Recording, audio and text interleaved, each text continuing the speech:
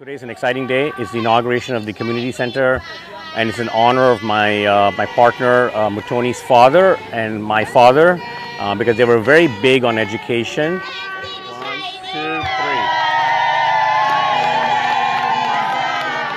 3. We just finished the inauguration of our Muziji Resource Center in Kakoneni in coastal Kenya, and the Resource Center is right behind me.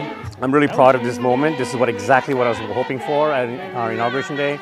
It's been 15 to 18 months in the planning, and I'm very proud of my team.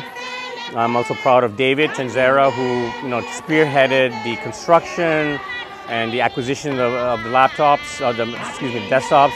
But for me, as a stakeholder, and the vision I had from years ago in creating a technology center is coming true. And we're going to start building from this into a larger program, and I have commitments from the government here, local government, that they're going to be involved with us, which is extremely important to us. So what a great day. I want to thank my family, especially my wife and my sons, who are really part of this.